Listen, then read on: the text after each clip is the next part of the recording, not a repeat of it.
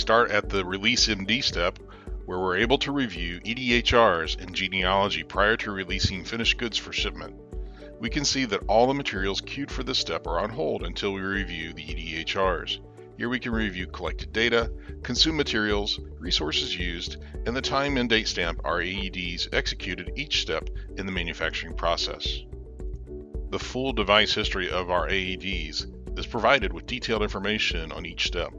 Our manufacturing process starts with electronics assembly and then moves to control buttons assembly, adapters assembly, case assembly, testing, final packing, and release. For steps that include checklists, we can see when each step in the checklist was completed and by who.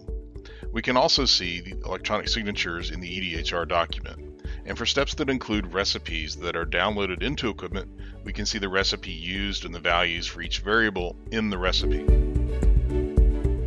When we are satisfied everything looks good on the device history record, we can click on the Genealogy tab to see a record of material consumptions. The genealogy view shows all the components used to create our finished good. Everything has a time and date stamp when they were consumed, plus lot tracking information. If parts are serialized, then serial numbers are also recorded. This can be important for limiting the impact of recalls. We've released the hold on our AEDs because we're satisfied with what we've seen in the device history record and genealogy. We're now asked to record the release reason, so we select quality.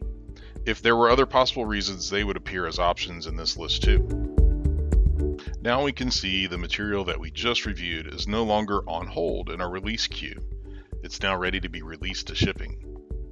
Our AEDs are now sent to the outgoing step where they will be shipped to customers.